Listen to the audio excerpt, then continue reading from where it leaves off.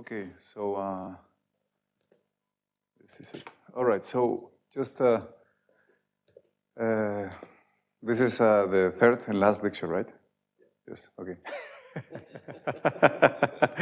We survived, yes, okay. So now we are talking about, we started talking about model misspecification last lecture. We discussed optimal transport because that's the tool that we are using to specify the perturbations or the model misspecification, how much misspecification there is and what type of misspecification is controlled by the optimal transport costs. And now today I'm going to talk about applications to machine learning and statistics. So I'm going to go to where we left off. So we talk about an example. So an example in which, so I'm going to finish this example and now move on. So the idea is that, let me remind you here, what we want to compute is the probability of bankruptcy. So that's the probability that a reserve process this reserve process is modeled according to some initial reserve minus payout. This Z corresponds to payout of claims. You should think of this C, ignore this stuff. I mean, I really should be putting the norm of X minus Y, supremum norm. It's just that this is not a Polish space and I need to be strict with the use of the theorem. But you know, just throw it away. Just think of the supremum. Now, that's the X minus Y. Suppose that phi is the identity and this is the cost function, right? The point is that what I have is I'm modeling this reserve process. I have my initial reserve. I'm paying claims out according to this process ZT. ZT is the cumulative payment of claims that I have paid out in net payout claims by time t, right? So all accumulated. And I'm interested in the ruin probability up to time 1. So the ruin set ruin happens if at some point my reserve hits 0 or below in the interval 0, 1. And expressed in terms of Z, that's the same as saying that the maximum, the payout claims, aggregated payout claims, at some point is larger than B. B is my initial reserve, okay? So that's the ruin. The ruin event corresponds to the maximum of this process Z being larger than B. Okay, now I remind you what we computed was the formula is you look at the distance. So I'm going to say it in words. The target set is all the sample paths of Z, that hit B. Okay. Now what we are going to do is we are going to enlarge that set. So we enlarge the set. This function C of B means the following. Means you look at the distance from the sample path Z to the set B. So you look at how close you are using the metric that you have designed or you have fixed. How close you are based on that metric. How close is the path Z? This is an illustration of a path Z to the set B. How close you are. Right? What's the minimum amount of energy that is required to deform, change this path, and make it into a path that hits B, according to that metric? If that metric had been an energy function where you take the integral of everything, that would have been, a calculus of variation problem that you need to solve. But my metric is just the supremum norm. Then so it's very easy to see that the cheapest way in which I can deform this path, make it into the cheapest cost to make it into a path that actually crosses B, is by looking at the maximum of the path and just measure the distance from the maximum to B. That's the if I make this, if I add a function that is basically 0, 0 here and almost in a pulse here of this size, then right at the optimum, this is an optimal way of moving the path, according to this notion of distance, because I'm taking the supremum, the maximum. So that means that the distance to the set is equal to B minus the supremum. So that means that enlarging the set, making the set larger than it should be, using this, like this enlargement. So all the paths that are within distance 0 of the target set, well, are the paths that actually have maximum greater or equal to B. So if I put lambda star equal to infinity here, that I recover the event of interest, which is all the paths that are distance 0 to the target set, namely the paths whose maximum is larger than b. So lambda star equal to 0 would correspond to exactly believing the model 100%. Lambda star slightly larger means I'm enlarging the set, but because of this topology, enlargement means just moving b a little bit below. And so that's why this solution of this optimization problem ends up being, just don't change the measure, is P0, don't change the model, just pretend you have less money than you have at the beginning. So lambda star was computed. This was the general formula for when you have f functions, target functions that are indicator functions. This is the dual optimization problem. So it's a one-dimensional convex optimization problem in lambda.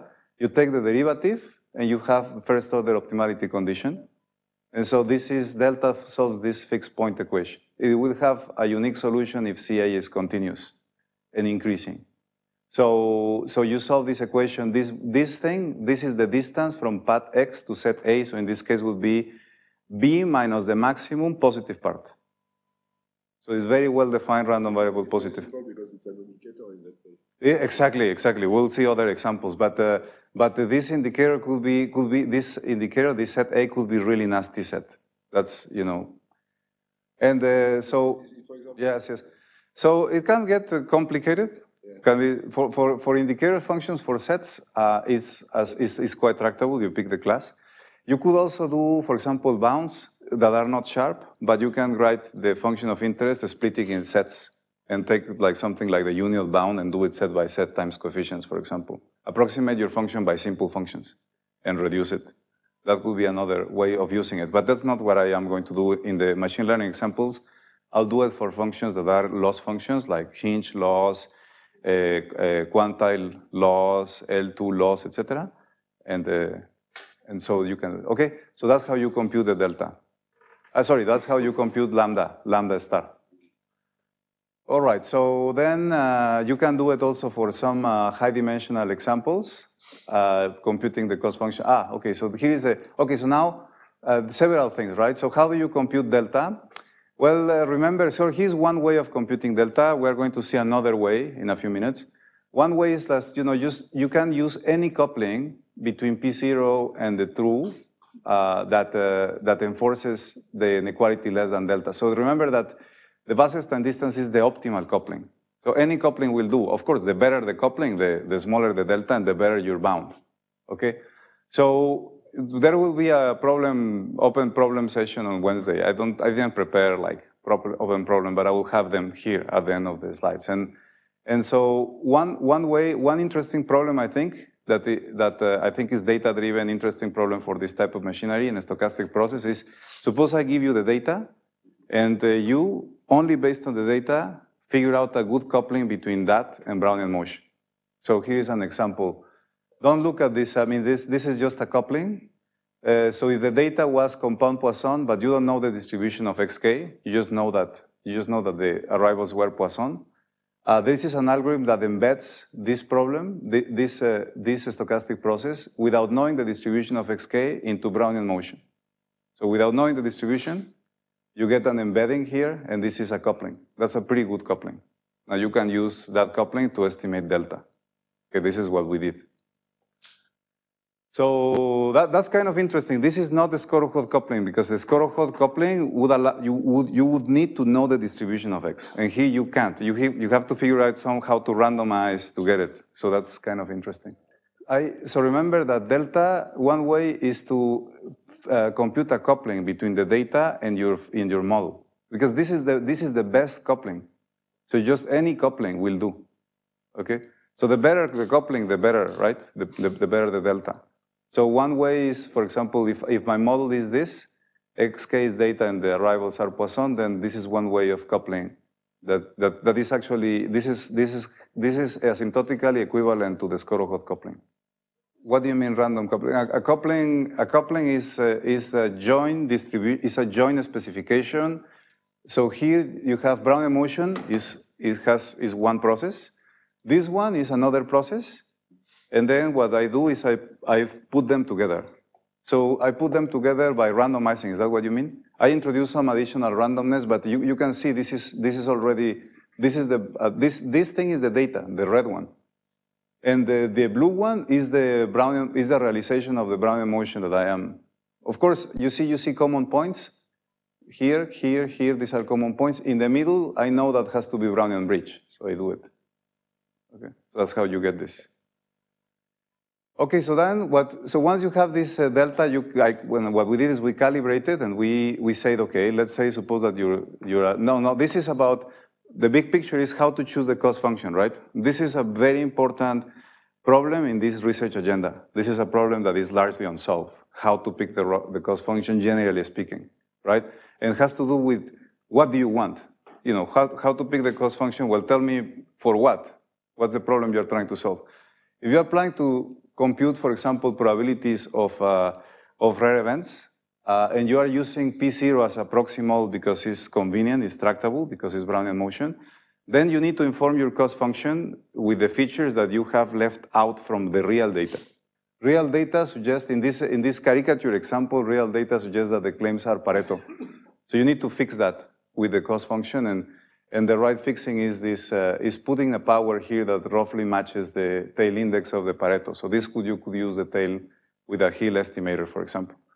Now, why wouldn't you use this sort of compound Poisson process? This is a caricature example, so you could use it, but it's more complicated than Brownian motion. Brownian motion just have explicit formula. You can calibrate lambda star.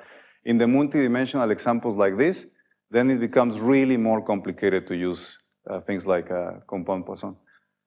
So we did it, and then you can see that if you were to use Brownian motion, so this is when you go and listen to people talking about large deviations and heavy tails and don't use a light tail model to estimate relevant probabilities for a heavy tail model, they refer to this sort of phenomena, that you can really drastically underestimate the risk. Now, with this robustification, even if you use that sort of light tail model, but you correct it using this cost function, then you get something that is roughly of the same order of magnitude. Okay. So this is now this is a situation. The paper contains also a situation where the function is not a probability, but is also weighted by the size of the loss, and there is an optimization problem. Okay, so I'm going to move on because I really would like to get to I'm going to skip this very interesting application in online advertising. It's really interesting, but I'm sorry I don't have time to talk about it. So I'll go to this. All right, so now I'm going to talk about connections to machine learning. So now we are going to move to the world of statistics. I'm interested in estimating a parameter, fit a statistical model, and I want to think of the model misspecification, this adversary that I introduced with perturbing the baseline model, which is going to be the empirical measure here. I want to use it as a tool to explore out-of-sample performance. See, the idea is that if you have a model, a statistical model, for example, something like this, you have a linear regression model, you have yi and xi data points that you collect, and you want to fit beta. One thing that you can do, of course, is to solve a optimal least squares estimator here, okay? Now, the point in machine learning is that what you want to do, or in general, not machine learning, but in predictive analytics, is you want to find a policy that is going to perform well out of sample. So you get your data, you feed your model, and then what you want to do is you want to have good performance tomorrow, right? When you actually implement the policy. So you would like to have a policy that really performs well, even if when you perturb the data a little bit, because the reality tomorrow is going to be different from what has been in the past. So that would be the motivation of introducing this adversary here, is allow you to get a policy that gives you robustness to perturbations of the data, reasonable perturbations in the data, which is what you're going to face in the future. And so that would be the motivation. Now, this is the sort of result that you obtain if you use this, for example, a cost function. So it's the same. This follows, you might, for those of you that were not here, I think I'm sorry about for jumping back and forth, but I'm going to be using, so this is the result that, I'm going to be invoking here. Sorry about that. I'm going to go here. Yes. This duality result that says that if you look at the worst case expectation subject to all probability models which are within delta of according to some cost function, that is equal, there is a strong duality is equal to this dual problem. Okay, so the strong duality hold. So that's the result that I'm going to explain underlies the equivalence between linear regression and the distribution robust linear regression and lasso. Okay, so if like what I have taken here is I take this supremum over the expectations, you can square it here, and you have this cost function here. Now is no longer an indicator function. It's no longer a probability. It's a quadratic loss. So now several details to note here. Like first one is you see here the cost function. Ignore the infinity at the moment. I'll come back to this thing. You have the square of the LQ distance, and what you see here is a regularization on beta appearing with the LP. So there is a dual. The P, the norm here that appears, is dual to the cost that I use for the transporter. So the cost function I call this cost is the cost of the transporter. So this is the type of attributes I'm giving the transporter to move things around, and then that implies a regularization of this form. There is a delta here, which is the amount of perturbation that I allow to the transporter, and that pops up here as a square root of delta. So there is a one-to-one correspondence between the regularization parameter in this form of linear regression with penalty. This is, by the way, called the square root lasso. And there is another thing. Yeah, there's infinity here. So it's a classification? This is a linear regression problem. Okay, so I will go there, yes. So now, y equal to y prime, I have chosen this cost function because I want to get exact recovery of the square root lasso. So if I pick this cost function, then I get the exact recovery of square root lasso. I just want to have exactly what the statisticians use and interpret it as what is it that they are assuming in terms of perturbations of the data when they use this. Then the next question is how to make it better, why maybe change this, do something else. But all what I'm saying is that if you use a square root lasso, that's equivalent as having an adversary, and you are telling your adversary, I don't have distributional uncertainty in y. Don't perturb y. I don't want you to perturb y. Just perturb x. Right? So you put an infinite cost to move the outcome of y. The interpretation perhaps could be that since you are believing the linear regression model and you are already perturbing x, then you already that the linear regression link already is perturbing y and you don't want to double count. Yes. Yeah, it's already counted by perturbing x because these are linked by a linear regression model, so don't need to count it extra. But maybe could be the case that you have some measurement error when you actually look at the y that cannot be explained by x and cannot be explained by epsilon. It's just, y equal to beta transpose x plus epsilon is true, but epsilon is not accounting for the measurement error, and in that case, you should be probably adding something here, okay? Very good question. I'll tell you, when the loss function is Lipschitz, which is not this case, right? But when it's Lipschitz, for example, hinge loss or logistic regression, the answer is yes. Yes. Okay. So now the other thing is, so if you look at this theorem, you can say, okay, wait. Well, yes, that's kind of cool, but we knew this. I mean, in the end, you can ignore this the adversary and this distribution robust. We know this is good. So we just go with our lives like that. We don't need you. Thank you very much. Leave the room, right? But one thing here with this stuff is that you actually get information about the worst case adversary. So there is to compute this max, there is an arc max here, which is the worst case adversary. And that actually, 2011, and then this is lasso has been around since, more than 20 years now. Yeah? And, but now there are recently examples in machine learning and AI that where people have started to notice that if you perturb the data a little bit in AI, you can flip the prediction dramatically. Well, that has to do a lot with this worst case adversary. So you get that type of insight, and I'll tell you a little bit about that later. So one thing at this moment you probably have in your mind is how come that you get this duality, like why? Well, I didn't try too hard, but the reason I wanted the square root lasso is because I want the cancellation of the, later on, yes. Later on, I want to tell you how to estimate.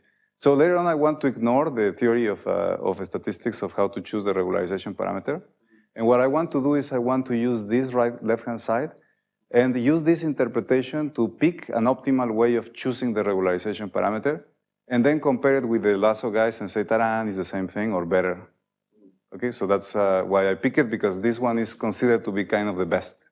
Can you use, for example, something here that has oh, yes. Well, this is the likelihood of the Gaussian. But yes, you could do CXY. So you mean picking C using information about likelihood? Yeah, I mean, in this case. So that would be, this is a particular case of what you are saying, I think. Yeah. But you're saying more generally? I think you could, yes. In general, the loss, yes. Okay. So I'm going to, so at this moment you probably are thinking, okay, wait, how come you have this? By the way, you can also record, well, I'll tell you a little bit about that. But basically you have a norm here. This one has to be the dual norm. The dual norm in the sense of Holder inequality. You will see that. There is a reason for that. So you want to, I'm going to show you that this is one thing that you probably have in mind. Like, if I was looking at the result for the first time, I would be thinking, how come? Like this is, I want to know why. So I'll tell you why, okay?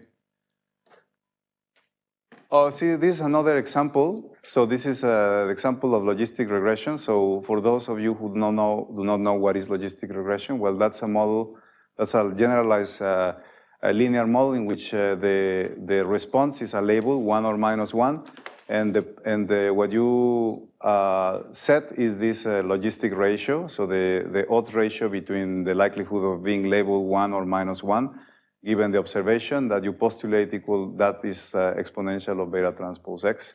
And so that leads, that gives rise to this sort of like, probability of y equal to 1, y -1 of this form. And now what you can do is what Sandeep was saying, like you can look at the likelihood, maximum likelihood, and estimate beta based on maximum likelihood, or the log likelihood. And so once you do that, you end up with this formulation, right? So where you have data yi and xi's, and what you can do is the same. You can, estimate according to empirical risk minimization, but you can also introduce your adversary right here. And if you introduce the adversary, again, you have an LQ cost of transportation. So the adversary is endowed with this attribute where you measure with LQ the cost of moving mass around. The reason, again, is this infinity is because I want to have exact recovery, right?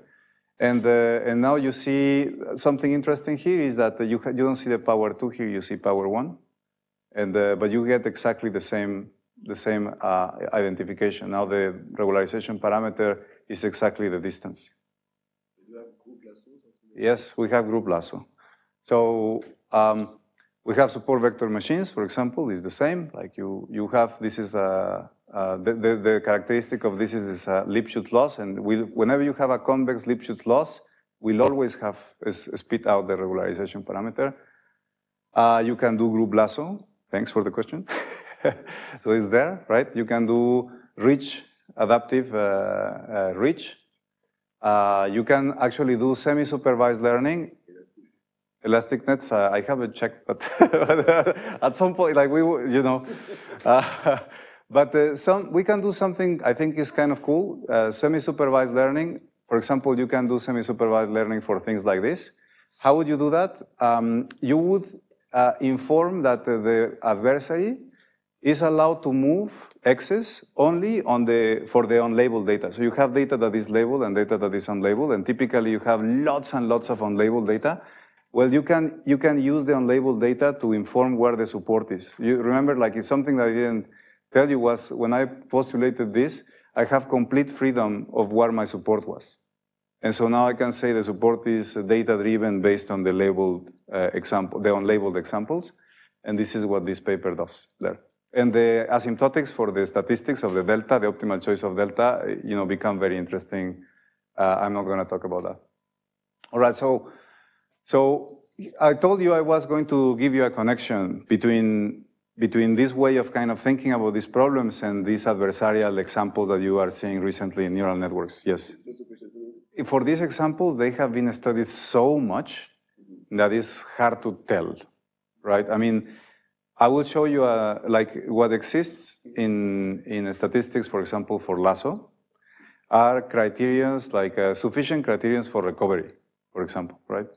Now, this is just a criterion. Like I can give you another optimization problem that, for example, the regularization parameter has to satisfy to enforce some recovery. And according to my criterion, I get something optimal and the other thing is not optimal. But this is just constants. The rates are the same. So currently, at the moment, what we are doing is we're kind of trying to move away from these linear models, try to do other models that for which, or maybe linear models where you have information and it's not very clear how to use the information for these estimators. For example, I'll tell you, let me give you an example. Geez, I mean, I wish well, anyway, I can tell you something like that. Okay, so a typical application that is occupying my time now is, for example, a portfolio optimization. Portfolio optimization involves a linear decision rule. So it's like beta transpose X. X is the returns of your assets.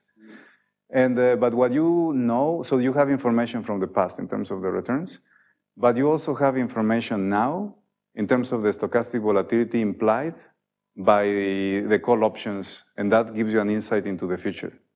So now you could use that to inform the cost function, to say the adversary, okay, explore movements in this direction, not movements in these directions, and so on. Now, this is really not a statistics only, right? It's a statistics and plus some economics and something. So I believe this is better, but I don't have the right technology to kind of like say, until, not yet. Okay, so we are doing that, but at the moment, yes, you're right. Like what I'm presenting here is basically reinterpretations, but these reinterpretations are giving rise to new methods for example, adversarial training, which is what I'm going to explain now. So that's new, and you certainly can get new estimators, but for these linear models, it's so well studied that it's hard to actually see where. But I have some ideas of how to make it precise, but no, this is maybe like next year. Okay, so now I'm going to link this worst case adversary choice to, I told you, okay, so you can kick me out of the room, but wait a second, I mean, I can give you some information about the worst case adversary, right? And maybe you say, okay, maybe that's interesting, tell us a little bit more about it. Okay, why would you care? Like, this is a picture that became very famous. Like, if you Google Panda and deep neural networks, you are going to get this hit. So this shows this shows an example that was obtained, was used to train a network, deep neural network for classification, right? A very good state of the art at that time, at least. But I think it doesn't, probably still pretty good. So in that network, this is this is an example in the training set. Okay, in the training set, it's classified as a panda, fairly confident. This guy is a panda. We all agree it's a panda, not very impressive. Then what these guys did is they created this perturbation. So they added this type of noise to this picture, and this noise looks something like that. This J is the loss function that they use to train the neural network. X is the example, Y, and Y is the classification, panda, cat, whatever. Y is the output, and X is the covariate. And this is the sign thing of the gradient. So sign entry by entry, a small perturbation, tiny perturbation, you get something that to any human being would look like a panda, right? But now the machine is fairly certain is not a panda, it's an ape. Right? It's some sort of a gibbon is an ape. It doesn't, believe me, it doesn't look like a panda at all. You would tell this is not a panda. So, and it's fairly confident, right? So what, for example, this machinery allows to do is two things. First, it allows to explain what is going on, why this is so damaging.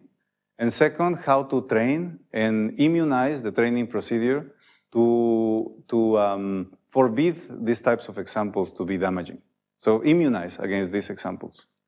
And you also, this has become quite common. You see this other, there has been since that paper, lots of other papers that look at, have pointed out to this phenomena that you take these neural networks and you add tiny variations and then they completely misclassify the individual. This guy, for example, gets mapped into this lady.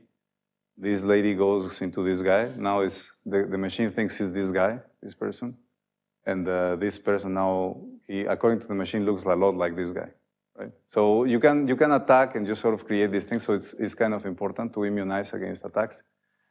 Like this is an interesting, like I guess this man didn't know that if he had been wearing these glasses, he wouldn't have been caught by the artificial intelligence machines in that. This was a concert with 60,000 people, right? And the machines recognized him, and in this sea of 60,000 people, the Chinese police were able to grab him. Right? So he should just have shown up with a glass like that. So right? We should wear student Yes, or maybe in with these futuristic movies that your girlfriend becomes like a machine. You can look like Brad Pitt if you wear something like that. You don't have to. It's much cheaper than the surgery, right? According to her, right? It's the beauty is in the eyes of the beholder, right? Okay. So now what I'm going to do is I'm going to explain. I'm going to work out a little example, not fully, but just enough so that you can see why you have the duality. Okay, so just enough to see why you have the duality. And remember, what I'm going to do is I'm going to apply this robust performance analysis, ROPA duality. Right. So it says that if I look, and I'm going to do it in the case where I don't have the infinity. It's a nuisance, the infinity. It's just for you to see why do you have the duality, right? So in this case, I'm going to actually add this one here so that I have a nice sort of linear form here, okay?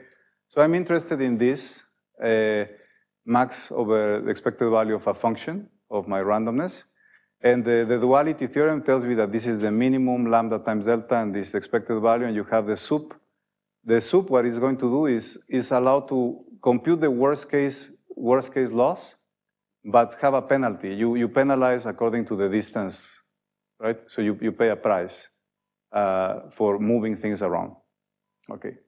So I'm going to concentrate on what is going on inside. Yes, this is very long display, so I'm going to go to just this part here. Okay, so what I'm going to do now is I'm going to introduce this delta, which is the amount, is the vector in which of displacement. And I'm going to represent everything else in terms of delta. So this guy is delta here, delta square. And I have this x times y. I split this because this x prime becomes x plus delta, right? X plus delta, so this is x, and or x minus delta, sorry. X minus delta here. And I put it on the other side, and delta on the other side is minus. So I have the delta here. Okay. So now let's think a little bit what's going on from here to here. You see this quadratic loss is symmetric around the origin, right? I can pick the sign of delta in any way I want, and there is no penalty by choosing the sign. So if this x times y was negative, I can pick delta to be positive, and I go in that direction, right? So basically, I have this loss function, which is symmetric. So this is loss of z. And I have a constant here that could be A, right? So L, loss of Z is equal to Z squared here, right? And A is going to be X transpose beta. And my loss is like that. Okay. So what I can do here is, it doesn't matter if A is negative or positive. What I want to do is I want to increase the loss. So I want to move to this direction, or if A is here, then I want to go in that direction, right? So to me, this distance, this is the movement, this is represented by delta. I'm going in that direction, or this direction. So I can pick the sign of A. And I have I don't pay any penalty by picking the sign of delta, because it's going to be a square. So in the end, what I'm going to do is, it doesn't matter what it goes here. So the worst case value for this part is always going to be the absolute value, because I can always match, and it gets a square. Now, I want to go as fast as I can in the right direction. So this thing is going to be maximized if I pick a delta, which is parallel to beta. And parallel means that parallel according to this geometry, the one that corresponds to the penalty. So that's why you get this duality. That's why whatever you put here has to be the dual vector of the cost. So that's why this should be delta P here, the P norm of the gradient. Okay, that's why. So in the end, whenever you have a norm or a function, a penalty cost function that is homogeneous, so x minus y, for which Hölder inequality holds with equality, and you can compute a dual norm, that's what you're going to have as penalty. So that's how you recover this group lasso. You just think very carefully about the norm so that you can compute the dual. That's how you recover the ridge regression. You think very carefully about the norm so that you can compute the dual. And that's how it goes. And then once you have this, it's just a one-dimensional optimization problem. I'm not going to bore you, right? But okay, what is important is the worst case adversary. This is the Munch map. There is a Munch map between the empirical measure and the worst case measure. And that Munch map in this case is given by the solution of this problem. So this is going to have a unique solution because of convexity once the lambda is chosen in the right way. And that solution is going to tell you what's the worst case adversary. So what is the worst case adversary doing? He's going to take x, right, the point xy, and it's going to move a distance which is going to be delta, or the negative minus delta, right? So you just solve for x prime equal to x minus delta. So you look at the delta, and delta is going to be parallel to this beta times 1, and it's going to move in a specific magnitude. And that's the worst case adversary. Every point x in the cloud gets moved like that. Yes. You need to, compute the beta. Okay, so here is an example. This is just bear with me with a second. This is this is a bit of a mess to work out this. It's an easy calculus, but it's not something I can do in one slide. So let's do this one so that you can see why whenever you have a loss function that is Lipschitz and convex, you will always get regularization. This is basically the example. So again, you use this ROPA result, the duality result. You have this lambda. Okay, so you do exactly the same as before. Here you have, I do a change of variables with the delta. It's exactly the same I did before. And now again, this y could be 1 or minus 1. So, and I'm going to go, I always can make sure there is no price for me to pay for the penalty of the delta. So I can always go in the direction that is more convenient. This loss is not symmetric like this one I have. It is hinge loss. So I'm going to go in the positive direction. It's going to be convenient. So I always make sure that this is positive because I pick the sign of delta and I go in the positive direction. Now this thing here, now again I go in the maximum increase. That's why I look at the dual variable. And now this problem here is a linear programming problem. So I just need to think what's this guy. Of course he wants to minimize. So he will never pick lambda less than this norm of beta, because if he pick lambda less, then this guy who wants to maximize is gonna go to infinity. So that forces the outer guy to pick lambda larger than this. So lambda is now of this form. Now, for this thing is now a linear programming problem where lambda is exactly of this form, and the solution is achieved in the extremes, either infinity, but this lambda is larger than this value, so that's not gonna be a good solution, or lambda equal to 0, and then you recover this. So now he wants to minimize lambda. The smallest lambda is the norm of beta, so that's why you get this. Okay, so basically, yeah, so it just becomes a linear programming. Now, the interpretation of the worst case distribution. So delta is fixed. So where? So for this big delta, right? So it's an LP, right? You're maximizing that LP, and the region, the feasible region is delta greater than 0. That's a constant now. It's a one-dimensional thing. So it's a. Sorry? So delta because of the maximization is delta. This one. This should be a delta. Sorry, this should be a delta. This is perhaps the confusion. Yeah, this should be a delta here, delta. My apologies. Thank you, Remco. Yes. Okay, so yeah, so that's the thing. Now, the correct interpretation, this is a very interesting case. The correct interpretation here is not that the worst case adversary moves 0. The correct interpretation is that there is no worst case adversary. The worst case adversary, actually what it does is chops a mass of size epsilon and moves the mass by an amount that is of order 1 over epsilon.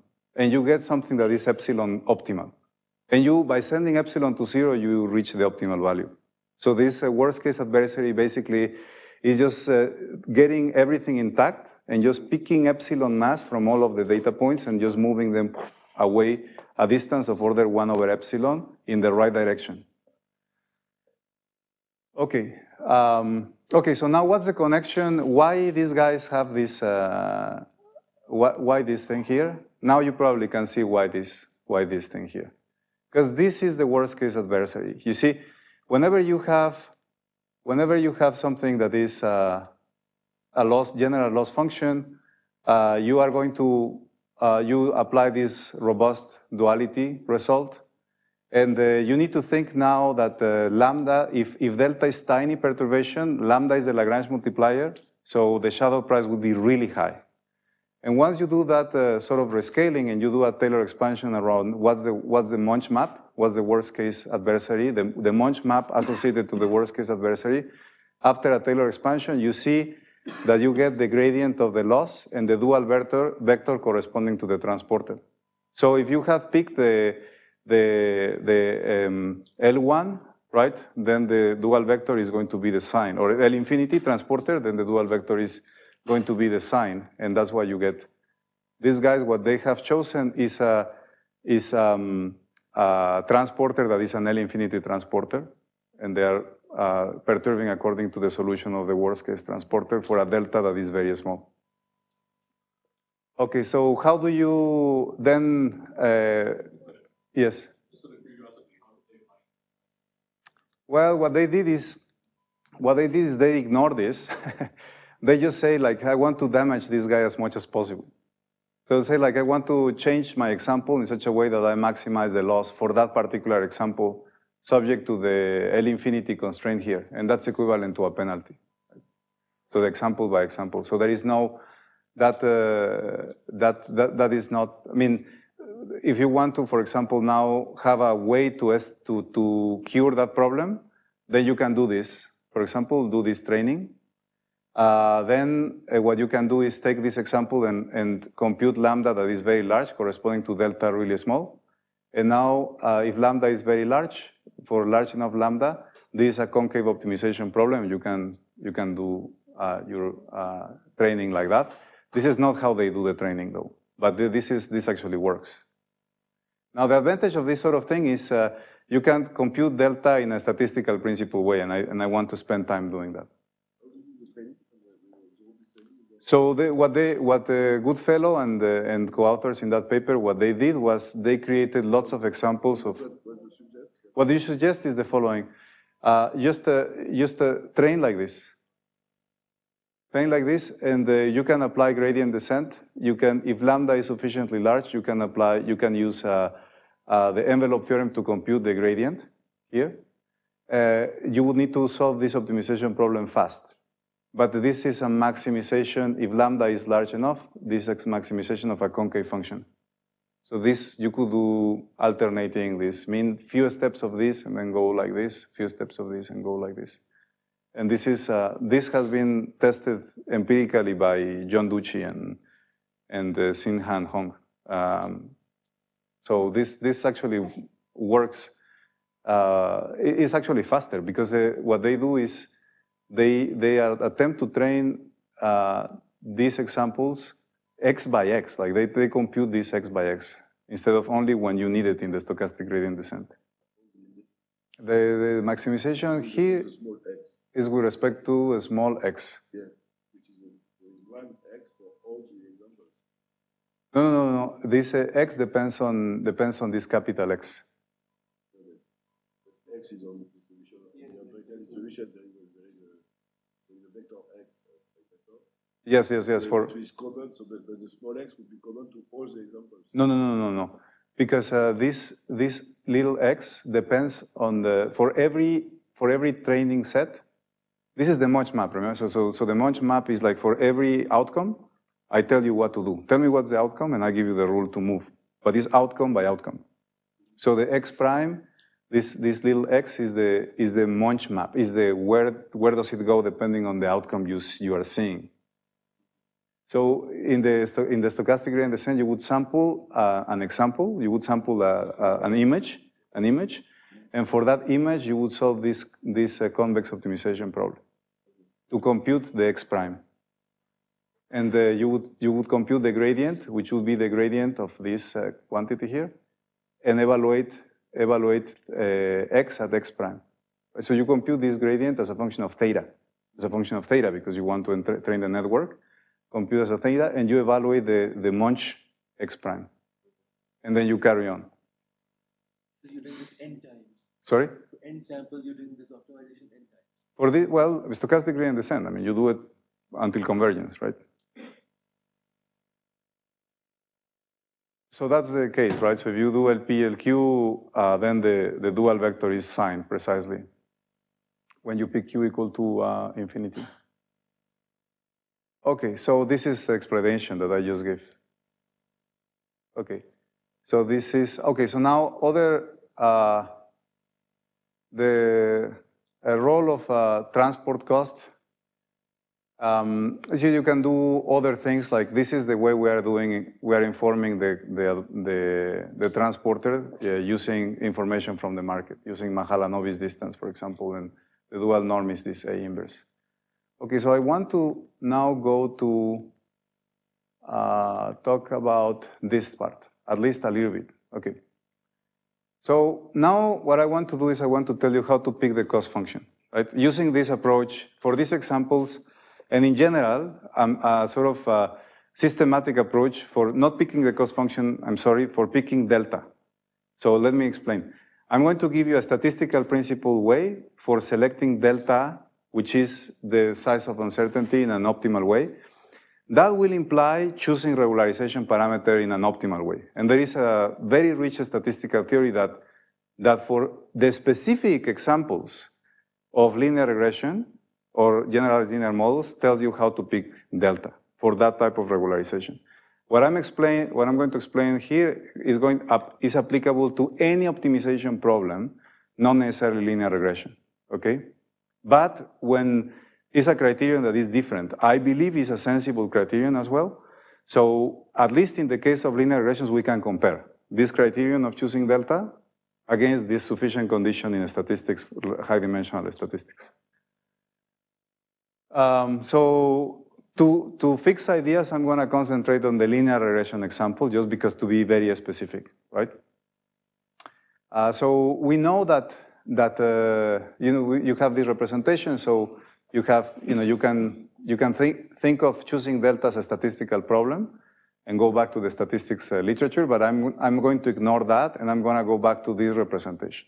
And I'm going to formulate a problem that is motivated by this representation, the left-hand side. Okay. Okay, so one way to do it is to pick delta in such a way that you cover the true parameter, right? The true distribution here. That unfortunately is going to be, that is a really bad idea, because estimating empirically the Wasserstein distance doesn't scale very nicely with the dimension. So we are going to ditch that idea. So that creates like n to the minus 1 over d. That's not good. Doesn't make any sense. Okay, so this is really not sensible. So another idea, which is what I'm going to be advocating, is the following. It's very simple. Let's think about making the right decision, even if we get the wrong model. So in the end, if the model is good enough to help me make the right decision, that's okay. If the model has the right characteristics that are useful for the decision-making problems, that's what I want. If the model is incorrect for other things that are irrelevant for the decision-making problem, who cares? This is the way we go, everybody, with our lives. This is exactly how we model things. So what I'm going to do, instead of thinking about making sure that delta is large enough so that I have the true model there, I'm going to project the space from the space of models, I'm going to project to the space of decisions. So for any model P that I have here, I'm going to imagine I make a decision. I'm not going to do it, but I'm going to imagine I make a decision, right? So if I make a decision, then I solve this. This should be a square here. My apologies. So it's for every model P, I compute the optimizer, the base decision.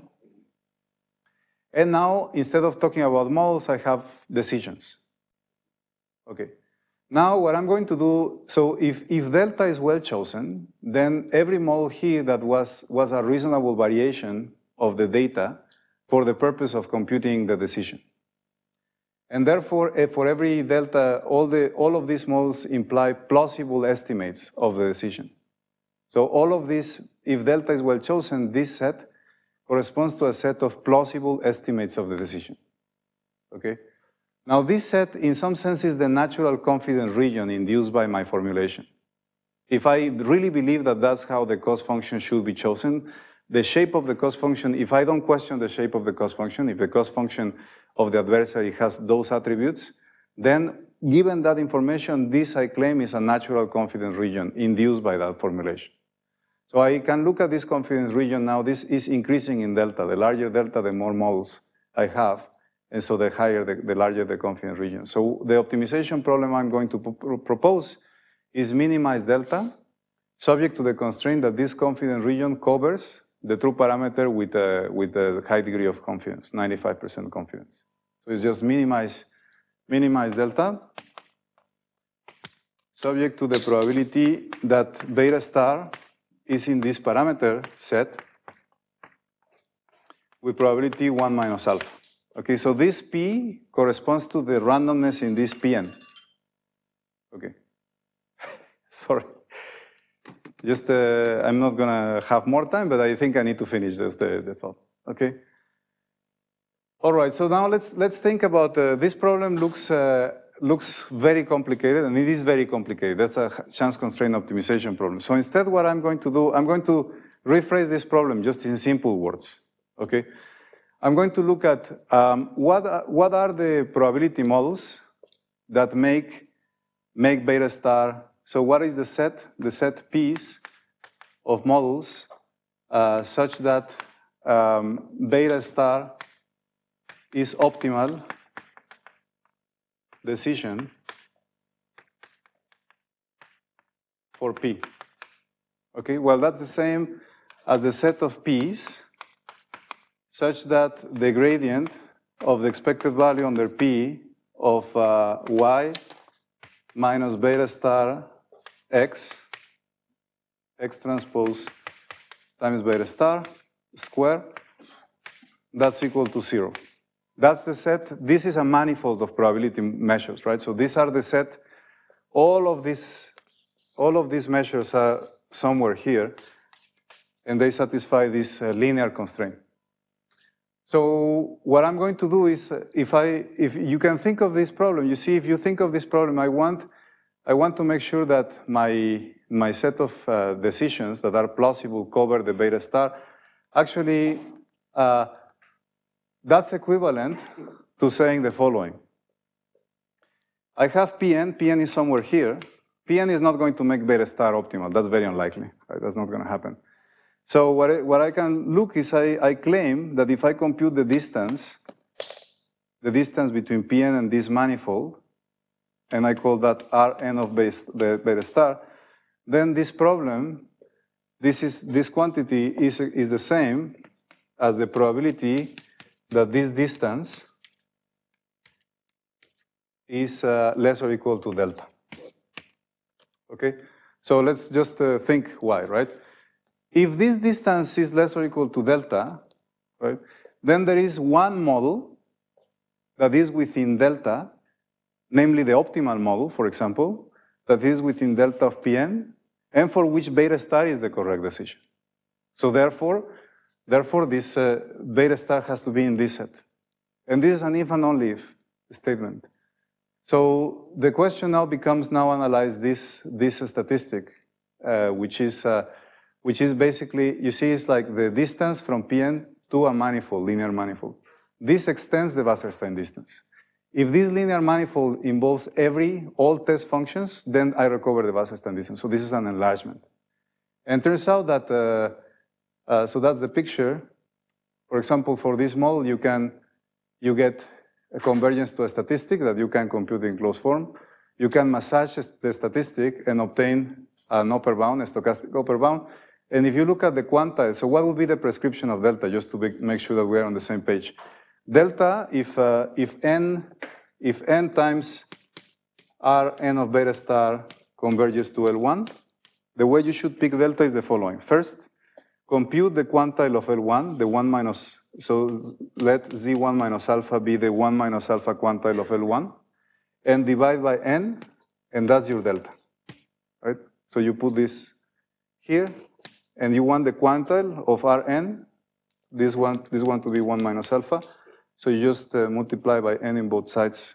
So the quantile of Rn is the quantile of this L1 divided by n. Okay.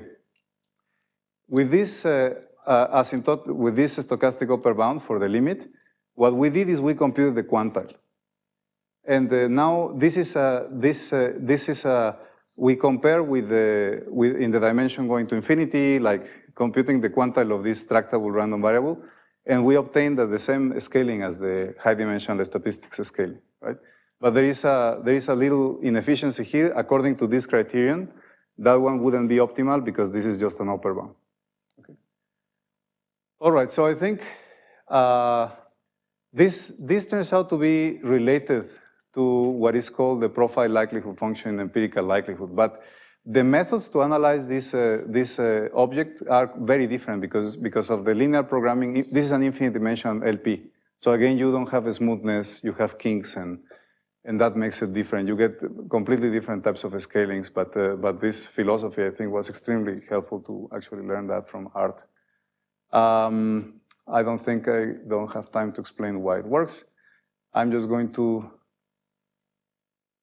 talk about conclusions. So these ideas generalize beyond these squares. Oh yes, this idea, there is nothing special about, yeah, this in the end, if you have a function, you can delete this gradient, and just, this could be a hypothesis testing problem, where you have linear functionals of the probability measure, for example. If it's, yeah, you can apply it in the context of optimization.